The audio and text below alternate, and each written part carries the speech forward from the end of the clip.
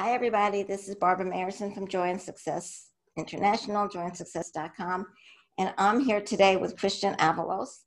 And she's a fun person that we've been talking for just a few minutes. And I want her to explain what she does and how she got involved in all of this and what she's actually doing. So welcome, Kristyn. Thank you so much for being here with me. Thank you so much for having me. You're welcome. So tell me a little bit about what you do, how you got involved in personal development, and I know you're a tapper, and how you got involved in all of that. Yeah, so like I was saying, I lived in Chicago.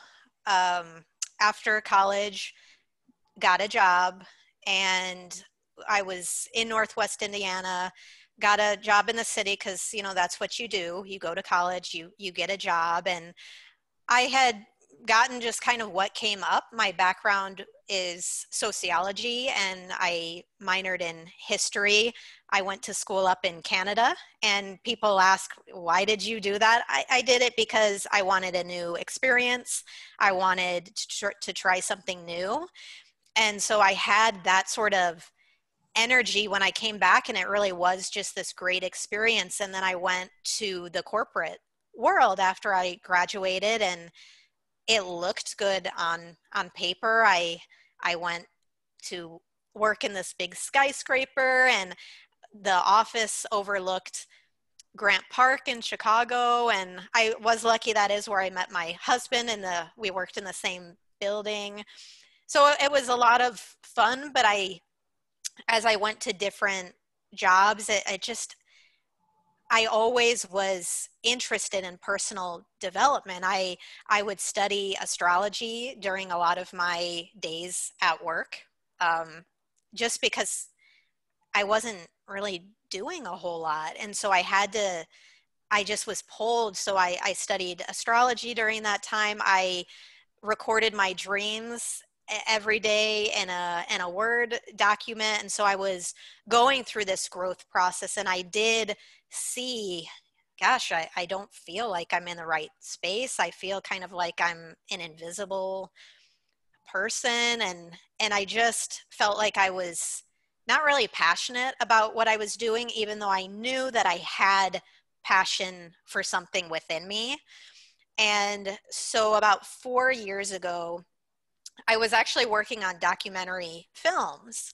And again, it was an awesome experience. I got to work with a great film company, Quinn in Chicago, and we produced a documentary film about business ethics, and it was a great experience, but that wasn't my dream.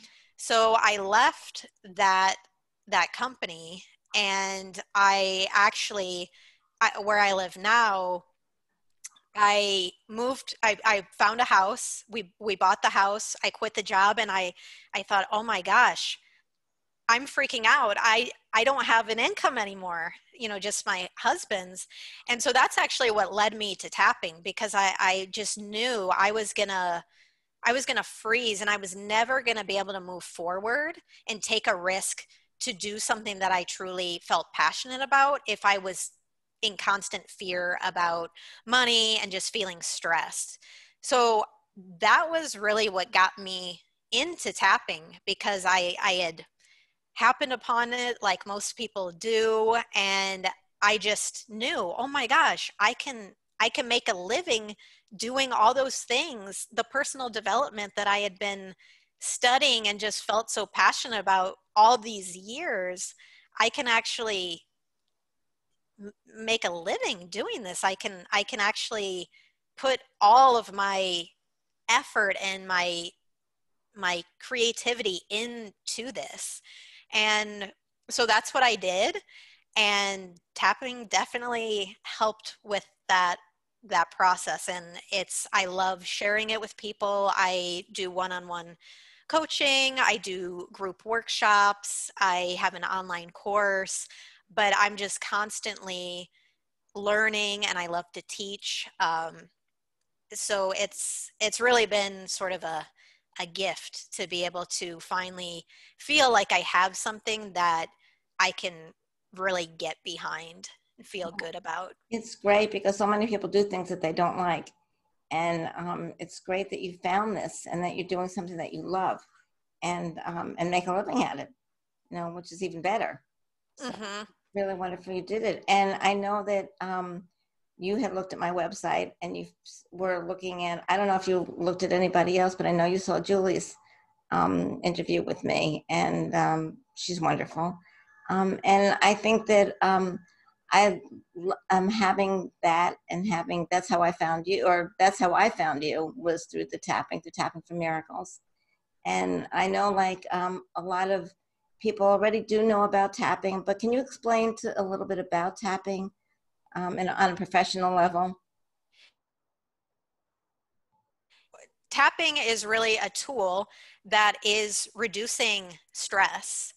And the whole idea, we all know that if you're in a job that you don't really like, or you feel that you're doing something because of you have debt, or you're feeling pressured by expectations, it's stressful, whether you feel it or not. And so it makes a lot of sense that when we structure our whole lives in ways that don't really feel good, we're gonna build up this stress and anxiety. So tapping, the way that I explain it when I talk to people, is you're reducing the stress within your body, and you're opening yourself up to creative solutions, to using your thoughts and thinking to get you to where you want to go, and to get out of that place of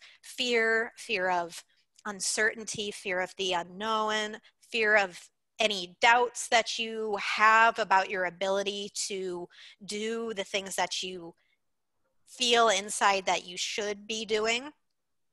And tapping too, I think the one piece that, when I explain it to people and then they actually go through and do the tapping, you feel better instantly. And you're instantly shifting, because it's okay to feel scared and to feel stressed out. It's natural to feel that way in some sense, but it's so easy to just voice it. And it's powerful when you actually voice those concerns and say it out loud. And so you really are, you're working with your body. I'm very much in my head, love to be there, love to just read and research and write. And so that moving into your body, getting present, really being in the moment, and not letting your mind get the best of you, because we know that it can do that. Especially the more we let it go, the more we get stuck in that pattern. So it's really wiping your slate clean and giving yourself a jumping off point that is from a good foundation, and you're looking at situations in a way that's more grounded, and you're centered, and you're feeling more calm about it. And how does for people who don't know, like people that are tapping to improve their finances or to lose weight or to find a relationship, how does tapping help that? Because it's money's not going to drop in from the sky. The doorbell's not going to ring I mean, it could, but probably not. But how does it help that? Right. And that was the thing for me. It's like, well, how is it going to work? And it really, what I've found personally and through working with my clients, one, it's shifting your emotions. So you could, anytime you spend money, anytime you swipe your card, or anytime you get a bill, you can feel a certain way. So maybe it's you feel guilty for spending money. Maybe you feel really defeated or ashamed that you have debt. And so there's an emotion attached to money. And so I think that's the awareness that people get when they tap, is that, wow, I just thought money was money, or I just thought that my weight was because of what I ate. And that's true on some extent, But part of it too is if your emotions about money, and a lot of people kind of have this awareness now, yeah, if I feel negative about money, it's not gonna come to me easily. So it really is about shifting your energy so that instead of feeling like, gosh, I feel so ashamed because I don't have more in savings, or I have this heavy debt and I should be embarrassed by it.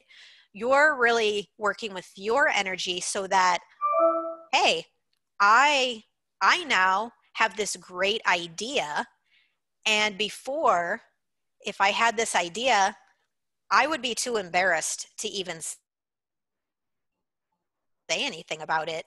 I can't tell anyone about it. So you keep it inside. And of course, then it's, well, I'm scared. What if they say it's stupid? So there's a lot of stuff that goes into the things that we just take for granted, whether it's money, whether it's our health and our well being.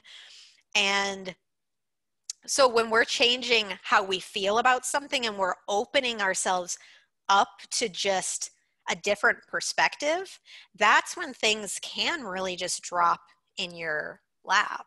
Mm-hmm. And the example that I used in my Tapping for Miracles video, that really did happen.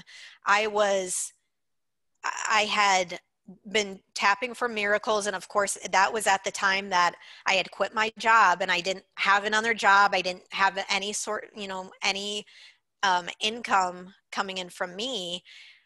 And I got a job that I had interviewed for. They said no, not interested.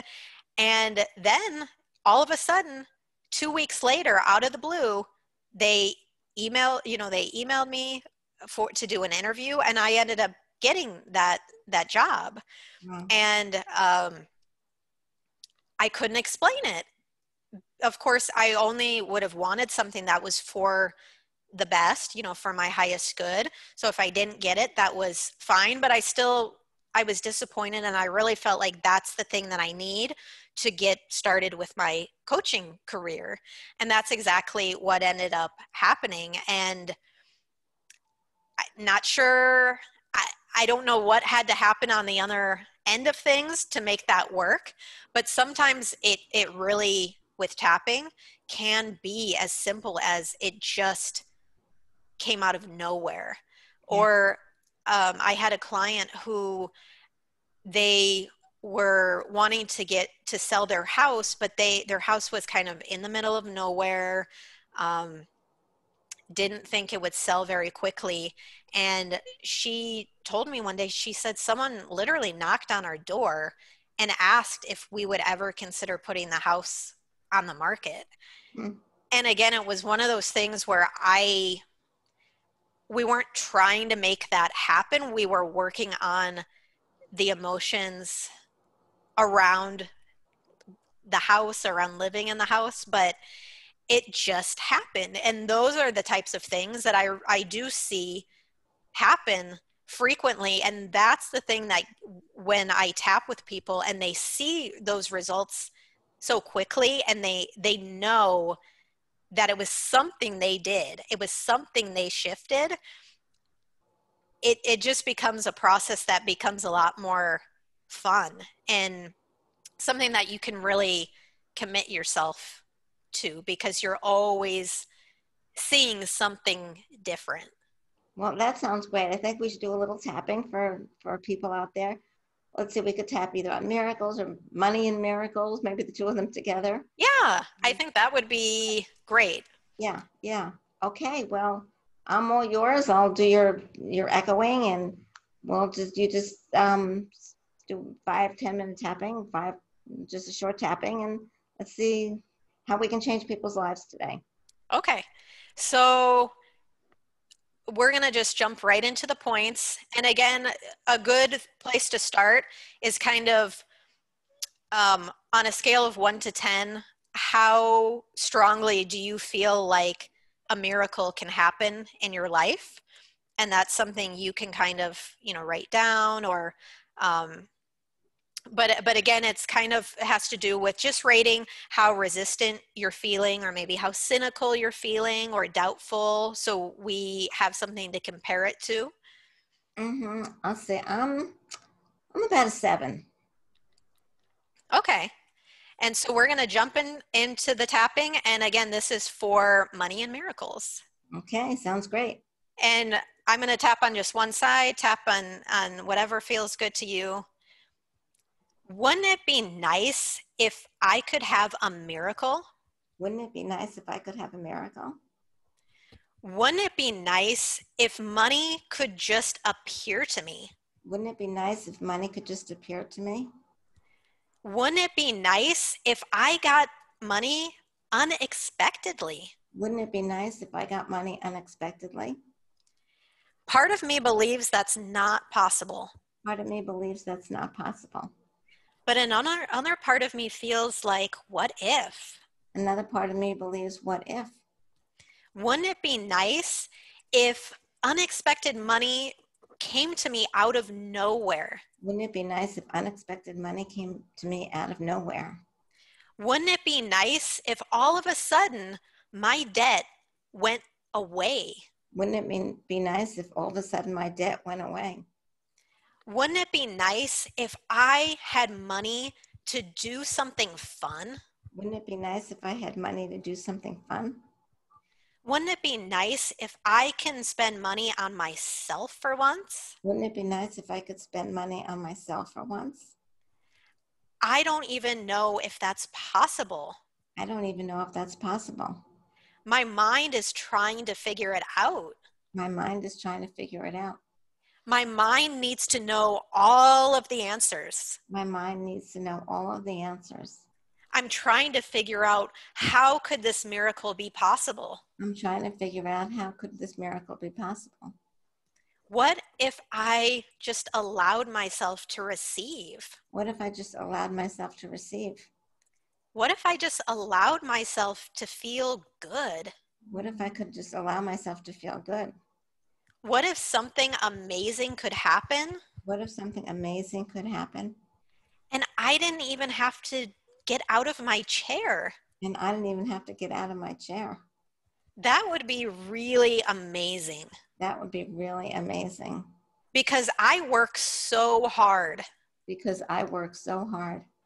I am always trying to make things happen. I'm always trying to make things happen.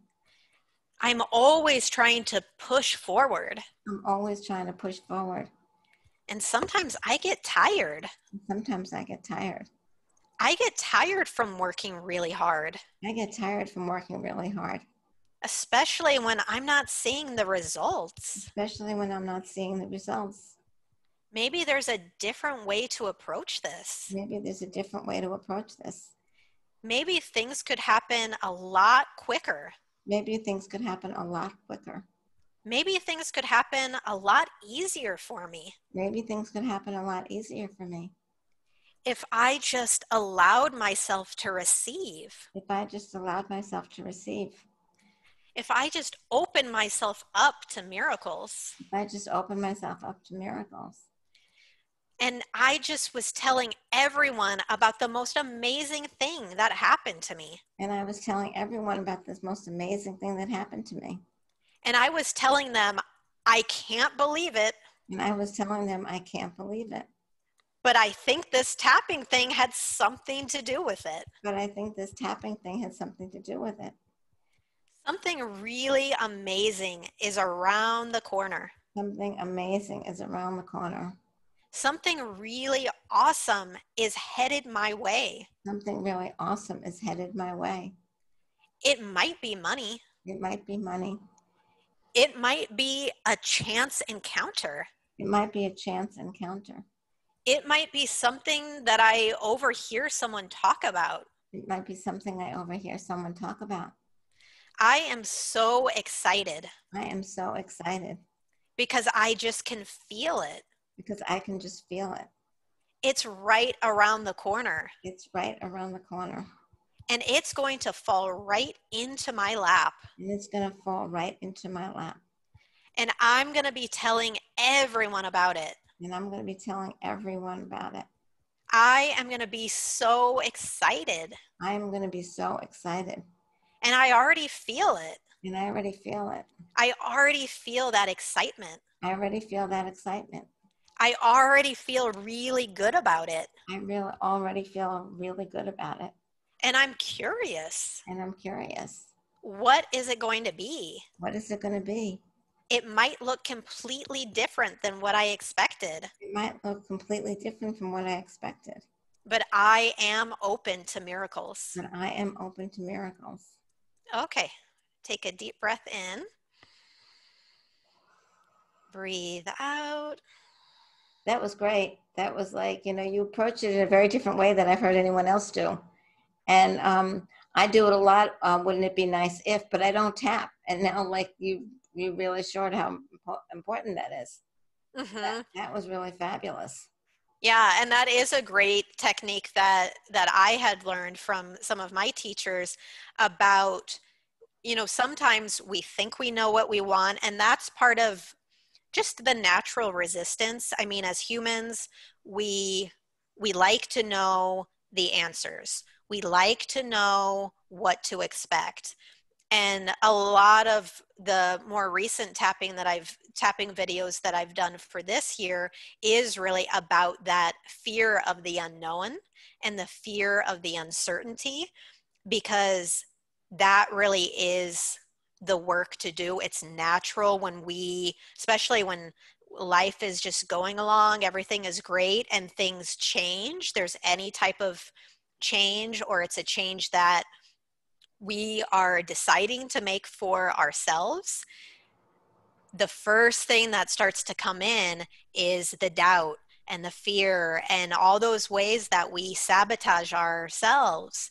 And so a great thing to do is just clear that out. Well, wouldn't it be nice? Wouldn't it be nice if I won the lottery?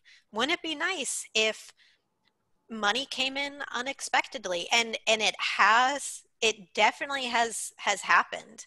And again, I can't explain it besides knowing that obviously what you feel and what you believe and the actions you take do make an impact, and your energy, we can explain it scientifically that way. But there's also that element of maybe I don't have to know everything.